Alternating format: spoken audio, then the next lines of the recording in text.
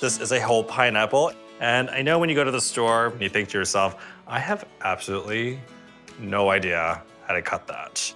And it sure is a lot easier to buy a pre-packaged, pre-cut pineapple. A couple of reasons why you don't want to buy a pre-packaged one. One, it's in plastic containers, so that's not great for the environment. Number two, it costs more. This is about $4.99 for a pre-cut one. For one that's whole, it's $2.99. And the third thing is you really don't know when this was cut. So it could be kind of overripe or not so fresh when you finally open this container. The good news, it's actually relatively easy to cut a fresh pineapple. You need a sharp knife and a cutting board. And you want to cut about 1 inch down from the top. Cut off a little bit on the bottom. And then the next step is you want to cut all the way along the entire edge of the pineapple and remove the outer tough skin. Now you've got these little eyes. Using a little melon ball scoop, it's nice to remove them. You just take it and twist it out. We have to take out the core that's in the middle. And what I like to do is quarter it. This is the tough core, and you just want to slice it all the way out. And then you can just cut it up into wedges. In just a matter of minutes, I've taken a whole pineapple and I've cut it up fresh myself. And this has me inspired and thinking, how about I make a really delicious hot pineapple strudel?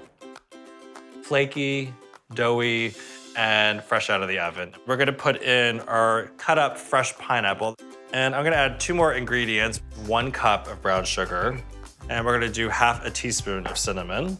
This is our antioxidant superstar. So we're gonna cook this for 20 minutes on a medium to high heat.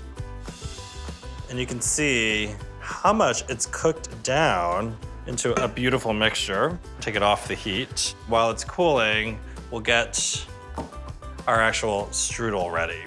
You really could make your own bread dough, but if you're in a rush, there is no shame in going to the supermarket and getting pre-made bread dough. I've taken 1 big ball of dough that you buy in a bag, and I've cut it in half, and 1/2 of this will actually create 1 giant piece of pastry. And one thing that I like to do is just take a piece of parchment paper, take a little bit of flour, and just lightly dust.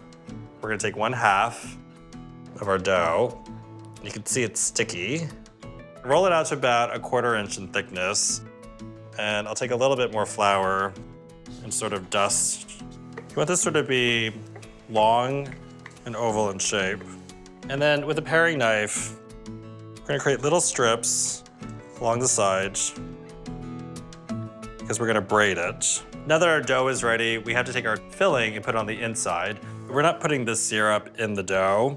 We just want the golden pieces of fruit. Take a slotted spoon. If there's any leftover, it's kind of fantastic as a jam. Spread on toast over some vanilla ice cream. And so what I'll do is I'll take our little strips, I'm gonna fold it over. Pinch everything together as you're going along. And then at the ends, I just like to tuck it in. Take a dish towel and cover it. Let this rest and rise for an hour. This is one I made earlier. And if you want that glossy, beautiful finish on the outside, you could do a really simple egg wash.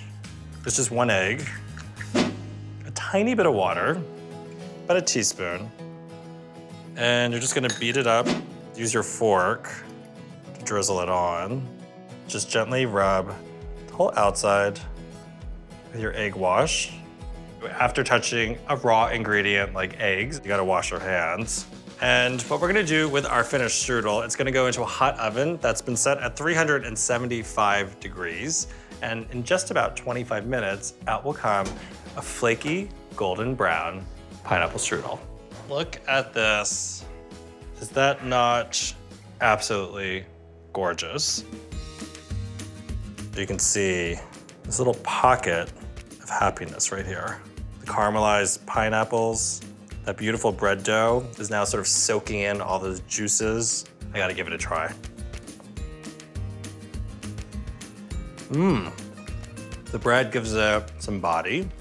The pineapple, they're like little jewels inside. And that brown sugar caramel mixture with the cinnamon is so incredibly amazing. It's just a few simple ingredients and made into what I think is a beautiful homemade dessert breakfast treat or snack any time of the day.